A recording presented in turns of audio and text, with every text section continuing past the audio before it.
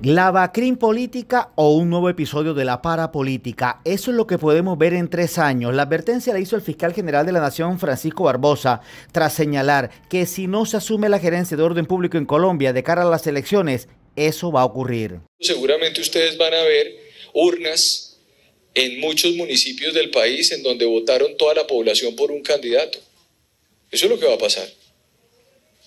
Eso es un elemento ya central para que haya procesos judiciales y estemos hablando en 2 o 3 años de la bacrín política, de la parapolítica otra vez. En el marco del foro Garantías Electorales, Barbosa alertó que en el país existen 1.100 municipios en riesgo electoral de cara a las elecciones del 29 de octubre. Nosotros tenemos en la Fiscalía un mapa de riesgo electoral donde hay más o menos unos 261 municipios en riesgo alto, 494 en riesgo medio y 366 en riesgo bajo en el país.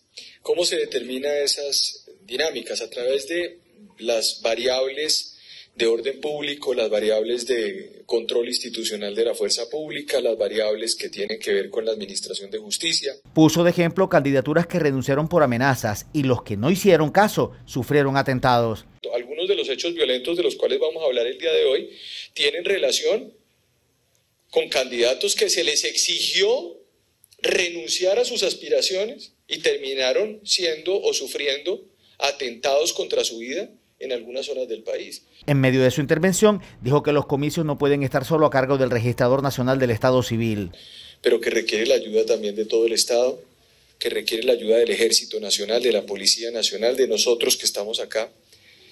Porque lo que ha venido ocurriendo en el país es que ante la ausencia de política de seguridad, alguien podría decir en el Ministerio de Defensa, no, la política de seguridad son las 15 páginas que ellos presentaron.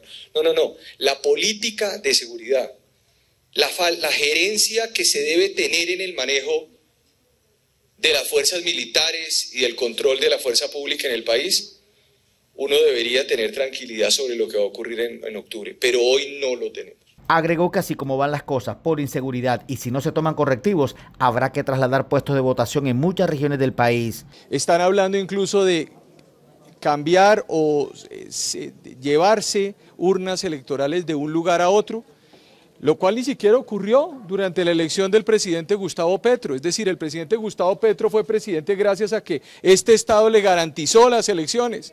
Lo mínimo que uno le pide al país es que el presidente de la República y el gobierno nacional garanticen las elecciones también en los diferentes territorios, porque son miles de colombianos que esperan votar libremente. Para el caso de Córdoba, los municipios del sur, en especial San José de Uré, Tierra Alta y Puerto Libertador, están bajo alertas tempranas por injerencia de grupos ilegales que determinan quién entra o no a la zona, incluso a la misión de fiscales y procuradores que fueron atacados cuando viajaban a Bocas del Manso.